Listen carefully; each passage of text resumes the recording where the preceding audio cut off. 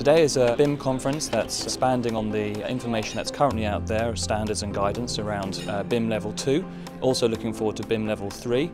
BIM is a significant driver for achieving our ambitions for a changed industry by 2025.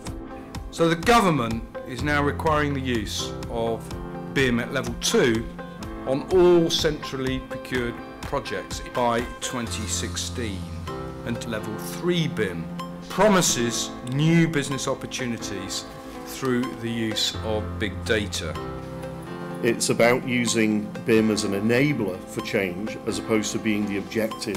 Not just go through evolution of an industry, but revolution. If we sit back and come up with a digital strategy, we can try and make sure that we do realise that digital potential. You know, the big part is beyond delivery. This is the big cost.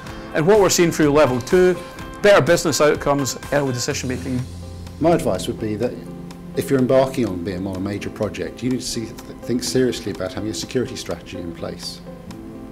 Our standards are very important to the industry. BIM is all about data standardisation, and our standards support that tenet.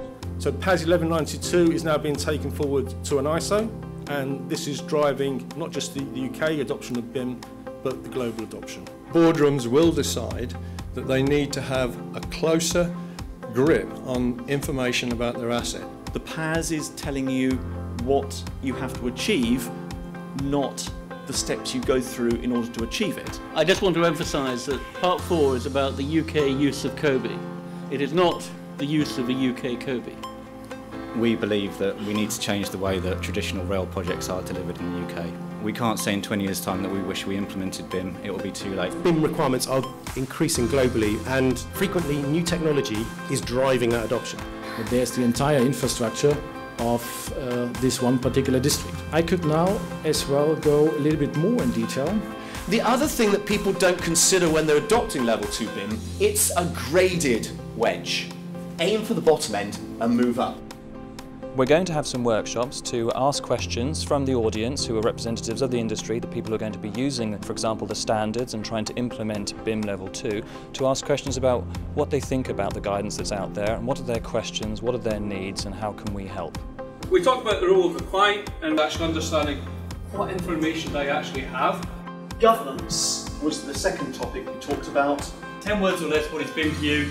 Another tick in the box. Exploring new processes. This actually came through a few times. It's useful for people to know what BIM actually is. The standards who come out will be very welcome.